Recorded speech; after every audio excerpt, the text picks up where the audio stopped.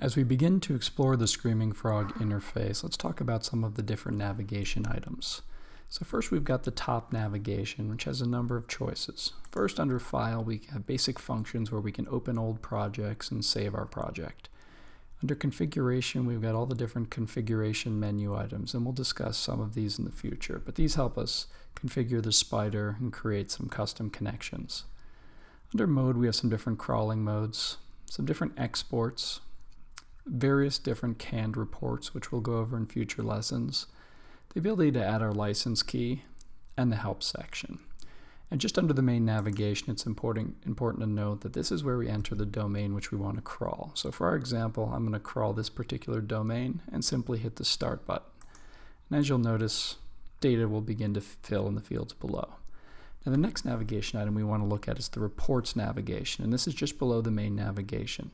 You can see each of these tabs represents a different report. So we've got an internal report, an external report, reports that look at heading tags and keywords and protocol.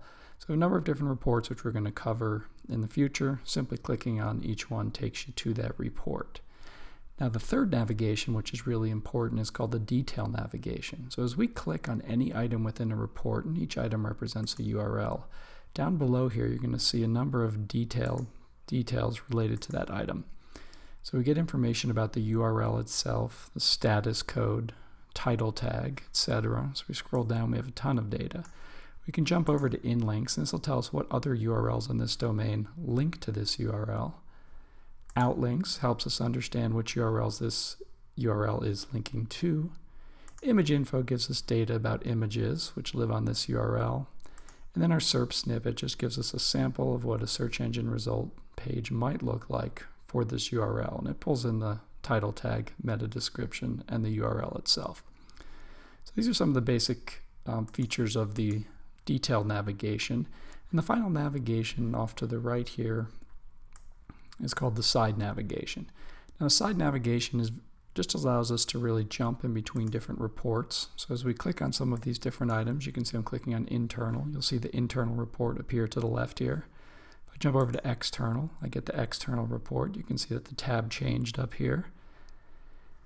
And then I can actually jump into some of the different filters. So within the internal report, I could look at only HTML files, or JavaScript files, or CSS, and the list will go on.